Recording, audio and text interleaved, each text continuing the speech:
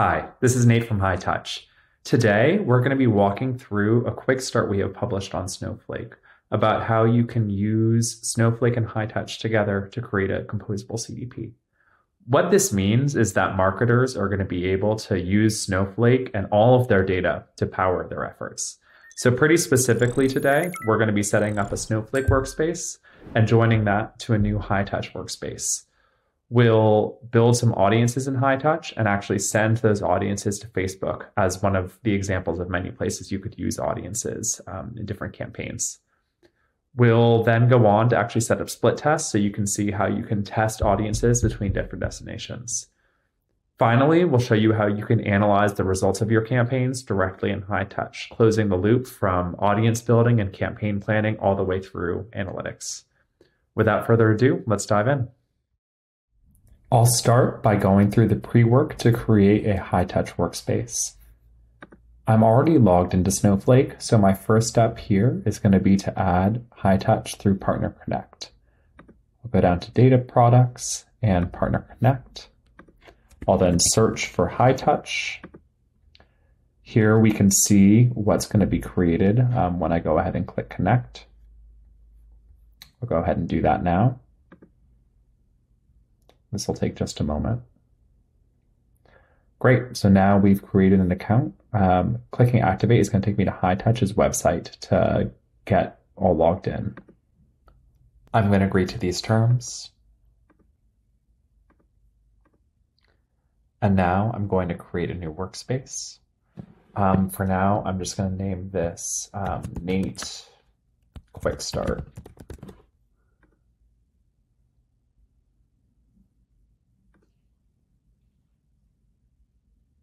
Excellent. All right, and this is now connected to my Snowflake instance, and I'm all set with my initial setup with Hightouch. Next, I'm going to load the sample data I need for this quick start. Here's the file that you'll need to download to get the sample data. It's a SQL file. Once you've done that, we're going to go ahead in Snowflake. We're going to click into Projects and Worksheets. We're going to go ahead and choose from this menu to create a new worksheet from a SQL file. We'll upload the SQL file, and then we're going to choose to run all. And with this done, now I can go and confirm that I actually have this data in my Snowflake. So I'm going to go ahead and actually go over to my data. If I go into my public information and I go into my tables, you can see I've added an events table and a user table. And if I click into preview, I can see that there is actually data now populated. So I have my sample data all set up that I need to work through this quick start. Next, we're going to go ahead and set up a destination that we're going to send our data to. In this case, we're going to set up a Facebook destination for Facebook custom audiences. So over in Hightouch, I can go over to my integrations tab to see my integrations. You can actually see that I've already got my Snowflake source set up. This happened when we did our initial setup from Partner Connect automatically. Over in destinations, I'm going to select add destination, and now I can search from over 200 different destinations that Hightouch supports. But for now, let's just do Facebook custom audiences. Here you would have to log in with your Facebook account. That's the easiest way, or use a user token to get set up. I'm actually going to come back in just a moment. I'm going to do this off screen. All right, and just like that, you can see I have set up a Facebook destination using my own credentials here. So we're all set to move on to the next step. Next, we'll be creating a schema in Hightouch. What this is going to allow us to do is to reference our underlying data in Snowflake, and from that point forward, any marketer or other user of Hightouch will be able to sort of access this data really simply in like a code-free audience builder. So by the end of this process, we'll set up this schema, this sort of one-time setup to connect the correct tables in Hightouch. So the very first step of creating a schema is creating a parent model, sort of the main users table. So we're going to go ahead into Hightouch, and I'm in Customer Studio, and I'm going to click down to Schema. I choose create parent model. And you can see already also I'm already connected to the Snowflake database that I set up when I went through the Partner Connect. All right. There are a few different ways we can choose how to connect the schema. I could like write a SQL query if I know the specific columns and fields I want, or if I want to join multiple tables. In this case, I'm just going to use this table selector since this data set has really clean user data. I'm going to go ahead and select the public users table. And if I preview results, I can get a sense of the data that's in this table. So as you would expect, there's a user ID. We have first name, last name, email, gender, birthday, city, state, phone. Pretty classic user information available in this sample data set. I'll go ahead and click continue. I'm going to name my model here. I'll just name this users. I could enter a description. For now, I'm going to skip that. Column suggestions we'll leave on. For a primary key, this is like what we're going to index this schema on. User ID is a perfect opportunity or thing to use for this. For the primary label, I'm going to go ahead and select first name. And for the secondary label, I'm going to select email. So this is going to help me later on. If I ever preview results from this, I'll see like, hey, first name, email, or what would be previewed as the results from this. I'll go ahead and click create parent model, and boom, I've completed this first step of the schema setup. All right, now I'm going to go forward to continue making the rest of my schema in Customer Studio. I've got this parent model of users, which is already sufficient to start building audiences with. But I'm going to want to start to use other events, perhaps in audience creation. Maybe I want to look at page view events or other user behaviors. So what we're going to be doing in this step, ultimately, we'll be adding multiple other event models that will connect to this parent user model. So by the end of this step, we're going to have a schema where, in addition to our users parent model, we'll have linked in user behaviors for purchase events, for adding items to their cart, and for viewing products. All right, so let's dive in. I've got my parent model here, and I'm going to go ahead and click this plus sign to create a related event. So adding in actions that this user has taken. Again, there are multiple ways I could choose an event model. While there is an events table, I want to actually be pretty specific about what event I add. I don't want to just add all of my events in this one related model. So in this case, I'm actually going to go ahead and use a SQL query to define a specific event. Let's start by making a events table for product views. So I'm going to go ahead and do select, if I can type, star from public.events, where event type is product viewed. I can preview these results to make sure it's looking like I would expect, and it's not. Oh, classic. Yep, let me just clean that up. All right, take two.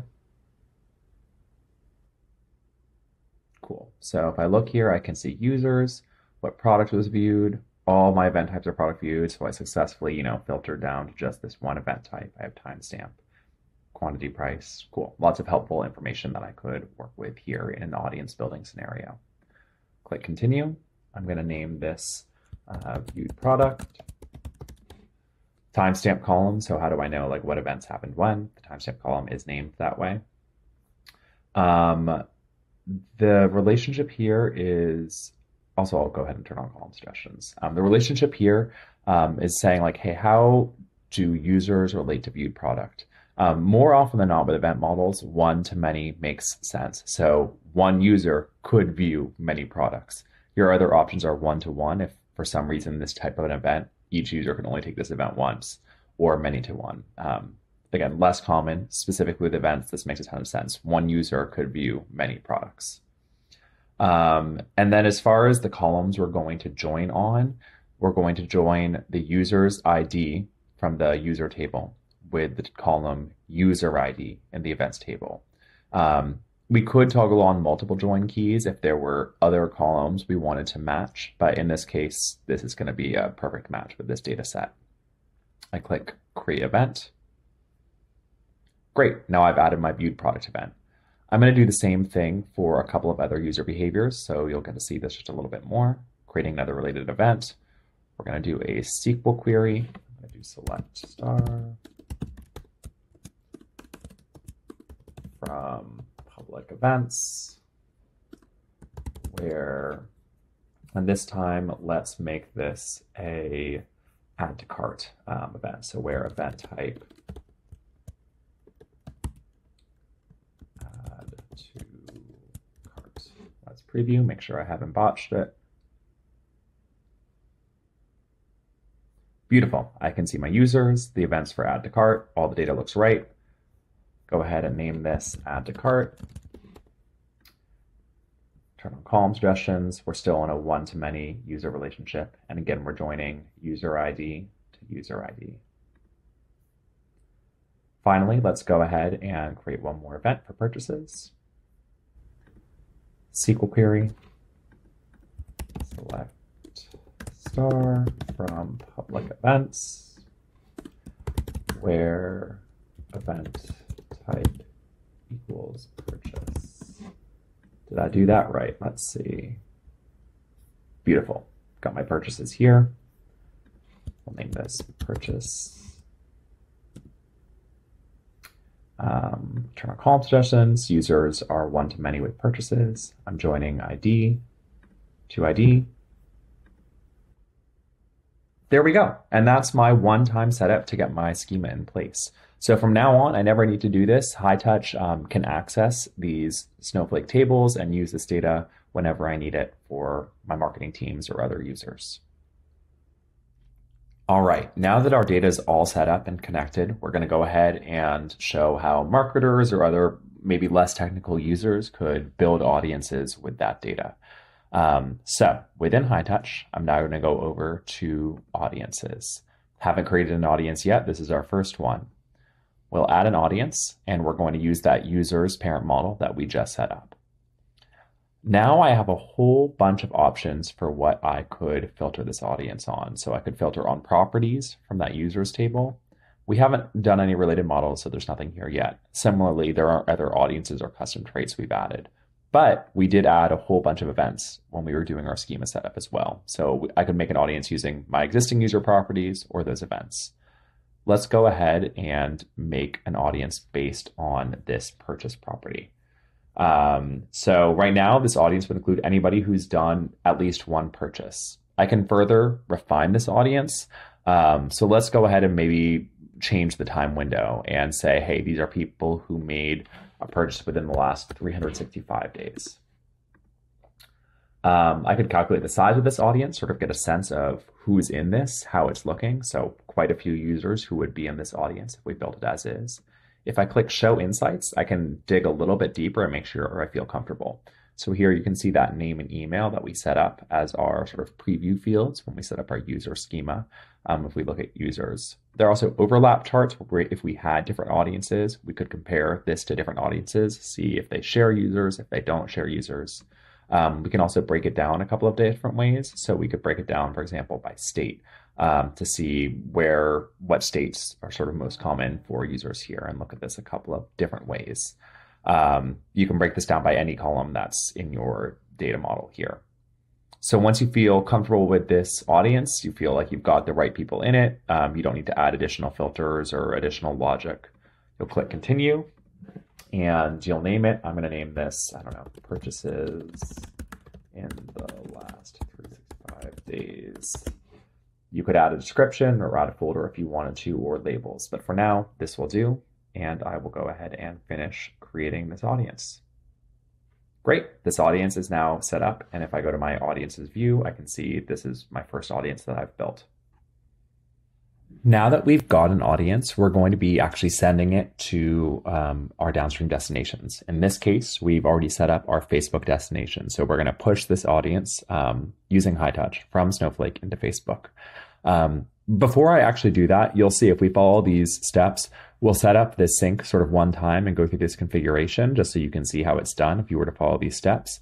Ultimately, we're actually going to use this same sync multiple times throughout the rest of this Quickstart though, later on in our splits setup. So I'm actually going to skip creating this sync manually right now. Instead, I'm going to go through the same process, but instead create a sync template. So it's a one-time setup. And then in the future, when I want to use this sync, I'll be able to just like click a checkbox and use it really easily. So this step, creating a sync template, we're going to go through. We're going to do it first before we create a sync. The process is exactly the same either way. It's just going to allow us to sort of save our work and reuse this sync template over and over again.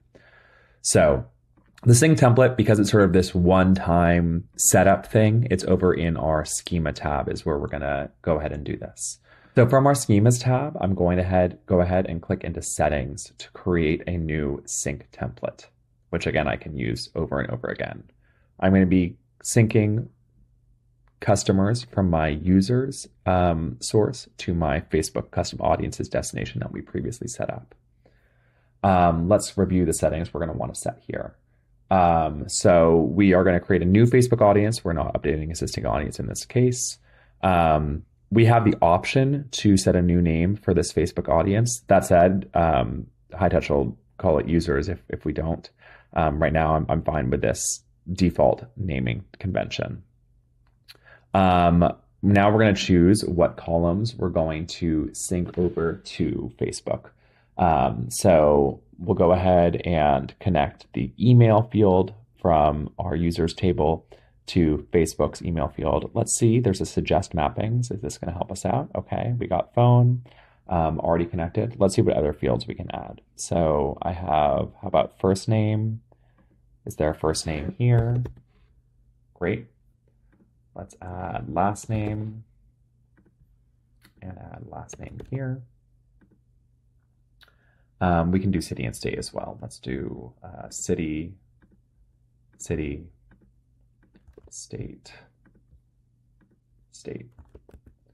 What this is allowing us to do is basically find as many possible fields in our data set that could help match to the customer base in Facebook. Whenever you're syncing data into like an advertising walled garden, having more fields available increases the likelihood that you're going to successfully find this customer. For different destinations, again, this flexible field mapping can be really helpful. For example, let's say you have a CRM like Salesforce or Adio. You can choose which fields from your source database you want to update into your CRM. So you could choose, hey, I want to update email and phone number in my CRM and choose exactly how that maps out. All right, we're going to go ahead, move forward. For now, I'm going to skip these additional configuration fields. I'm fine with my default options, but there's plenty more you could read about how you can modify these. I'm going to name this Snowflake to Facebook. And how often I want to send the sync with this template, I'm going to choose to send this every hour. So every 1 hour. Great. Now I've made my sync template. So now I'll actually show you how easy it is. Once I do this one-time setup, I don't ever have to do those steps again. So I've got my audience over here that we previously made, my purchases in the last 365 days. I haven't added any syncs for this audience yet. I click add sync, and that sync template's right there. So if I clicked plus, I would have the manual process. I could manually configure this sync, get the exact settings I want for this sync, or choose a different destination besides Facebook if I had added it.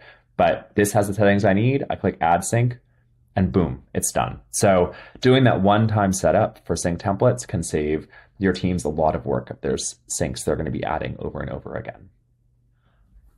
You can do more than just build audiences with Hightouch and Snowflake. A really common thing we see teams doing is actually running split tests. This allows teams to understand incrementality, right? What destinations for their audiences perform better, or what's the impact of sending an audience to a destination at all versus not sending it.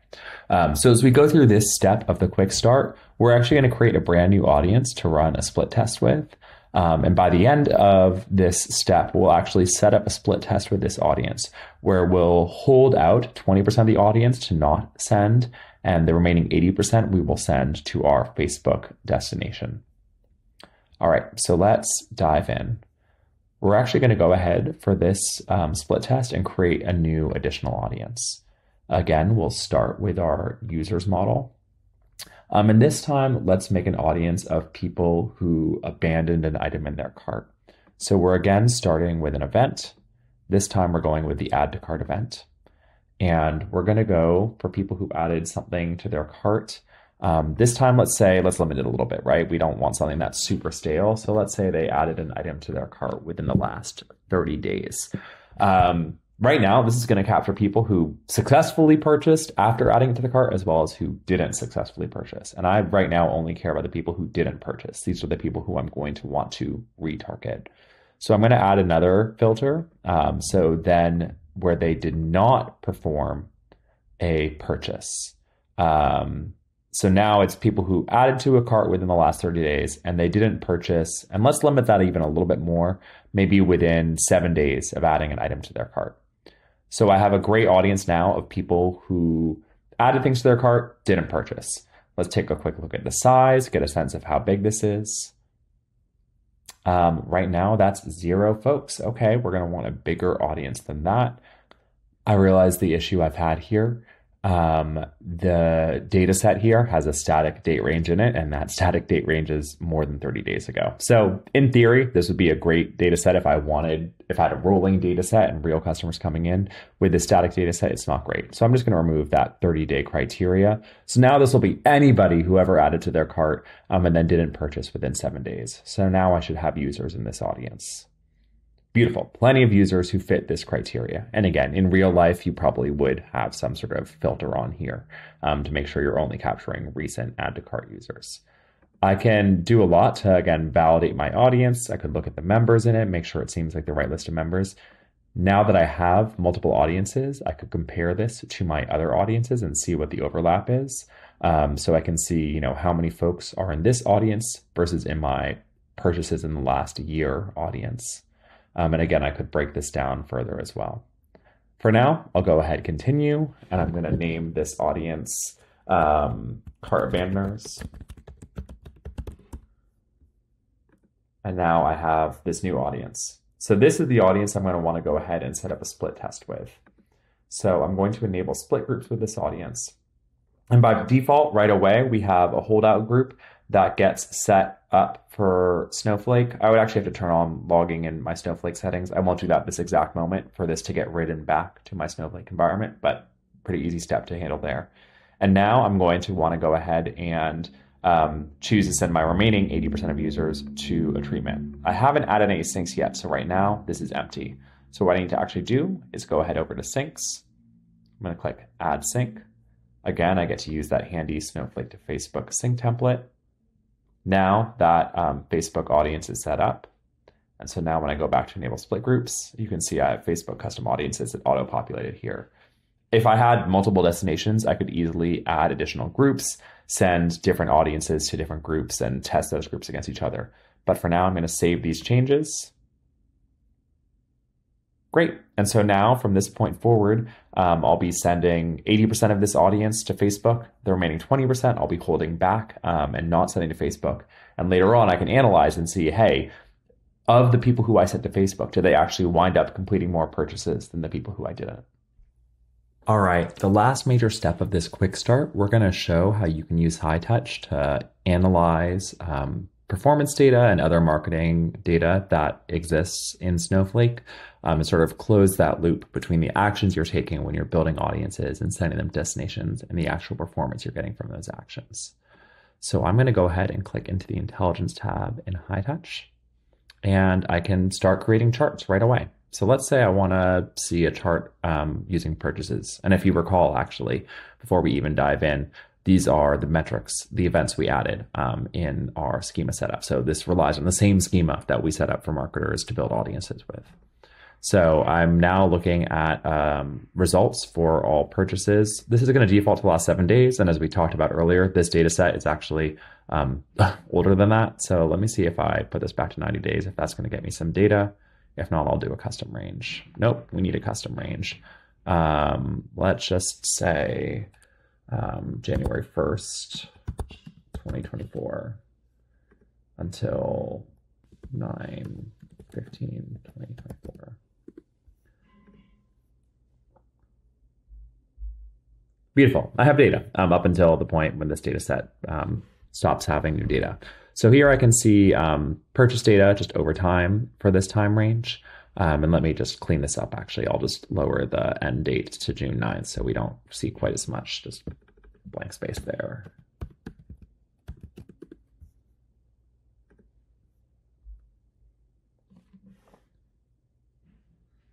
All right, here are all the purchases I've had. I can really easily segment this data. So for example, let's group it by some of our event properties. So maybe we can group purchases by category. So obviously lots of overlap on this time view, but I can zoom into different lines. So here are my purchases where the category is shirts versus pants versus socks. So yeah, pretty easy to dive into your data, group it by different things. We could change our attribution methods. We could filter to certain users or dive in deeper. For now, though, I'm actually going to flip to a different type of chart. So performance, these are line charts. We can view trends over time for data. Let's actually flip over to a funnel view of this data. So we'll start brand new. This is going to allow us to create a step-by-step funnel.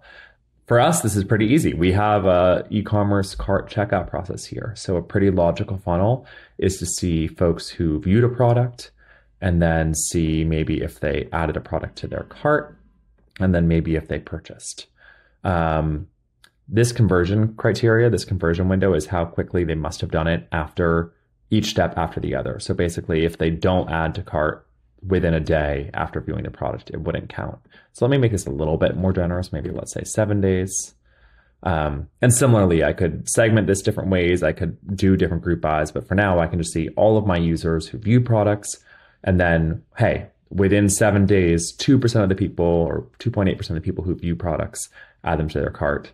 And we get down to 0.99%. And here's the raw data who purchase.